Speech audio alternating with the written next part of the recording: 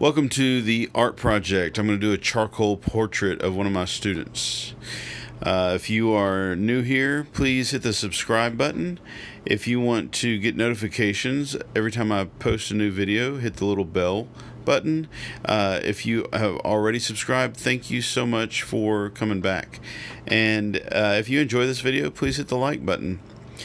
I'm doing a portrait of one of my students in charcoal, and I'm really more interested in just doing faces than I am actually trying to do a portrait that really looks like him. But I am trying to make it look as much like him as possible.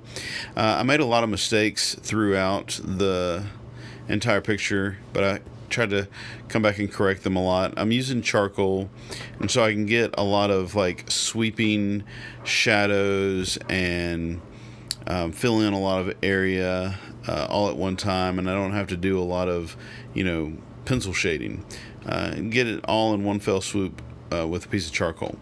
But I continue to come back and work with it more and more.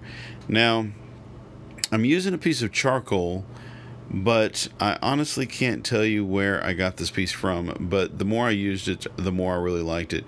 It's really kind of a solid piece of charcoal. It's not very soft. In other words, it doesn't color really dark, and it doesn't waste away in your fingers really fast. I've actually used this piece of charcoal twice now on two different portraits, and it has really kind of lasted a long time. I'm going to find out what kind it is so that I can order some more of it. When I first started the video, I just kind of laid it out, drew the basic oval face, then came back and divided it down the middle for the nose, and across for the eyes and the bottom of the nose and the mouth and stuff like that. So it's kind of laid out according to facial proportions. I looked at the photograph a lot to decide on those proportions. I still got a lot of the proportions wrong, and I really got the eyes wrong a lot when I was working on this. And early on in the picture, it's just not great. I think by the time I was done, I got something I was pretty proud of, even though it doesn't look 100% like the model. It took me about an hour and a half, maybe 2 hours to do the whole thing, but was working on it during lunch and during one of my classes when I had students working on their stuff. So I didn't work on it all the way through from beginning to end without interruption, and I just kind of kept building up the darks and the lights and so on, just like you would kind of on a normal picture. If you don't know a whole lot about charcoal drawings or about drawing in general, there are a lot of good videos out there. Proco is a really good YouTube channel you got to check out, and that's just one of them. But anyway, I had a lot of fun doing it, and like I said, it was practice, and so I'm trying to get better and better.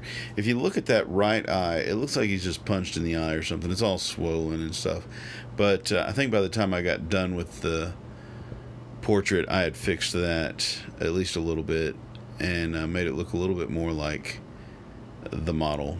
So look at the eye real close, and then look how I come back in and I lowered the eyes a little bit, darkened in some of the shadow.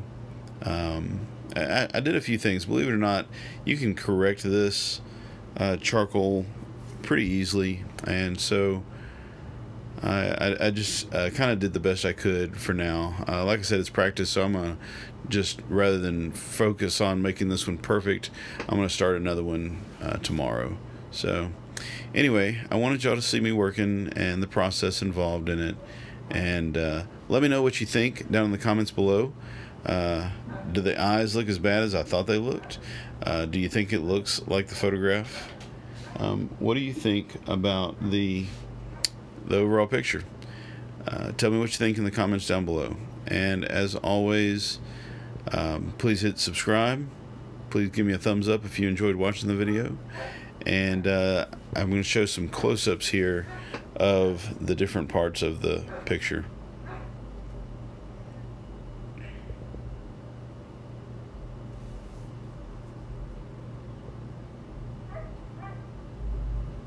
I really like the nose, probably best of all.